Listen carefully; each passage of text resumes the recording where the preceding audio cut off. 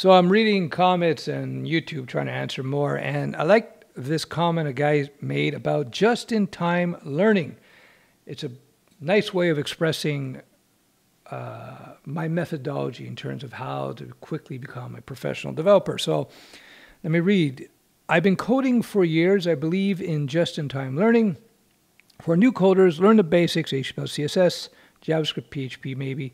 Get a job and use just-in-time learning to meet the needs of your current situation. Having a practical, real-world situation to apply your learning makes learning faster and more fun, 100%. Don't just pull a technology out of the hat, Ruby especially. Don't want to pull out the Ruby, no. And devote, let me expand this a little bit. Don't pull a technology out of a hat and devote hundreds of hours learning it. You could end up running in the wrong direction between gigs. Sharpen your basic skills. Exactly. This is the way you got to go. So people will read online on this site or that blog or this video or that video. This is the technology you got to learn. This is technology you got to learn. But I've done in videos over and over and over again. Depends where you live. Depends on the type of coding you want to do. Another point, you can't really choose a bad technology to learn, because even if you were crazy enough to learn Ruby, you could jump over to a proper programming language at a later date. I'm just joking. Ruby's fine. Ruby's fine. So whether you learn, let's say, C# at first, and then you find there's only jobs in Java in your area, I'm not saying that would be the case, but just as an example, you can easily transition to the Java job, because the principles in Java and C# and JavaScript and Python and PHP and Ruby and Perl and C and C++, they're all very, very similar. They share maybe 90% of the same language concepts and constructs, if not more, 95%. So yeah, just-in-time learning, that is basically the way of software development. Professional developer, especially in the first 3 to 4 years, you're constantly learning. You're sitting down and you're looking at a project and you're saying, okay, leveraging your basic skills that you've developed from a decent training course, links below. You have enough of a conceptual understanding of the key techniques and principles in development that you start to implement them. One of the mistakes people make when they're trying to learn is that they want to try to understand some of these concepts, like what's a recursive method, object orientation, design patterns, et cetera, et cetera, et cetera. I could go on. Now, the thing is, when you're trying to learn these things, the quickest way to actually learn them conceptually, to actually deeply understand them, is actually write code that implements them.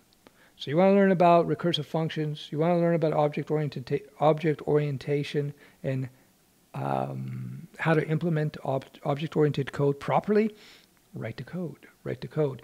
You don't want to get caught up in tutorial hell, and you don't want to sit there trying to understand a concept. The quickest way to understanding concepts is to write code.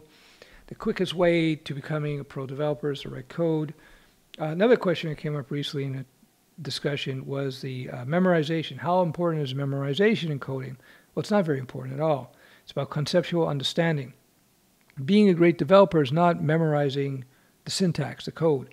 Being a great developer is having great conceptual knowledge. So, for example, I've written tons and tons of Java code. Of any language, I've written more Java code than any language. I've written a bunch of software, commercial software, and other languages, of course.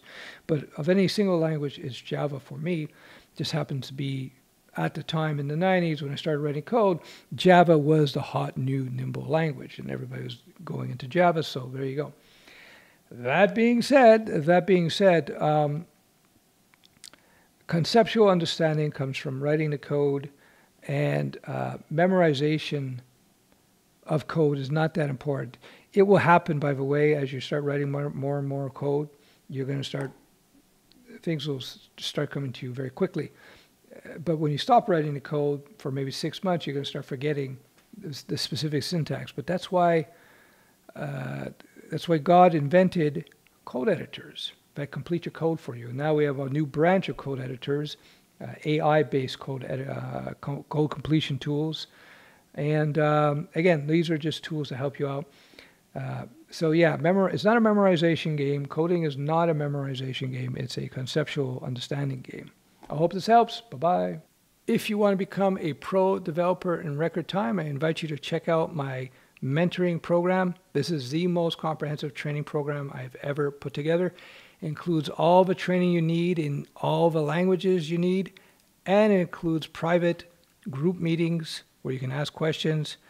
The schedule is flexible, so the program works around you and still keeps you accountable. And the great thing about the program is that you'll be learning from somebody who's been in the game since the 1990s. You're not paying $5,000, $10,000, $15,000. Very easy to manage cost. If after a few months you decide it's not for you, you just have to contact me and we can stop the payments.